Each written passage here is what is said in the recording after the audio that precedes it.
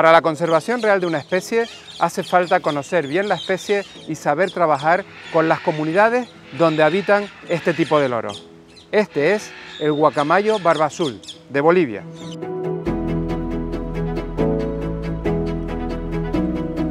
Cada año, en la ciudad boliviana de la Santísima Trinidad, se celebra la tradicional chope fiesta, una fiesta típica donde se muestra una gran variedad de danzas autóctonas. Los bailarines lucen en sus cabezas llamativos tocados con plumajes antiguamente extraídos del guacamayo barba azul y de otras especies de loros del país. Esto ha llevado a que estas aves hayan sido víctimas de la caza durante décadas, ya que se requerían alrededor de 50 de sus plumas para elaborar estas decoraciones.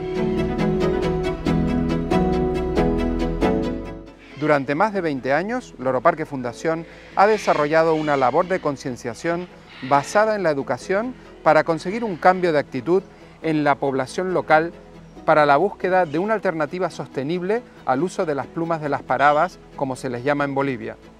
Múltiples talleres para aprender a realizar los tocados con plumas artificiales y la promoción de un concurso de plumajes con material alternativo en colaboración con numerosas instituciones locales, como la Universidad Autónoma del Beni o el Cabildo Indigenal de la Santísima Trinidad, han logrado que se mantenga la tradición mientras se preserva la biodiversidad de la región. El guacamayo barba azul, gracias a Loro Parque Fundación, con una inversión de $2 millones a lo largo de las últimas décadas, se ha salvado de una extinción segura. Se trata de una auténtica joya de la naturaleza que en los años 90 no superaba la cifra de 50 especímenes.